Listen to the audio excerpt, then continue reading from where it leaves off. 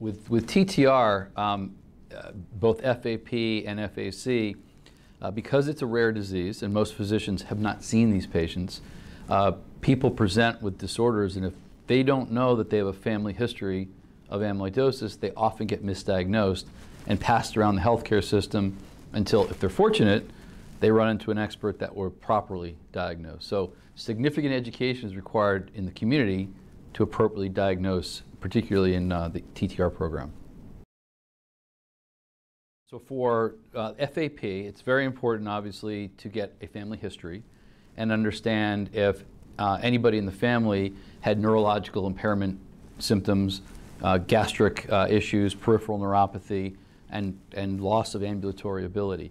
And if that's true and people are reporting those kind of symptoms, we can get genetically tested to see if there's a mutation for TTR.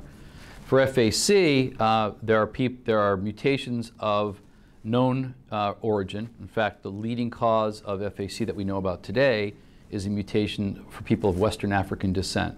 So if someone presents with Western African descent and presents with a cardiomyopathy, physicians should check family history and understand if there may be a uniform cardiac buildup that's more exemplary of TTR-mediated amyloidosis than, say, hypertension or another heart condition.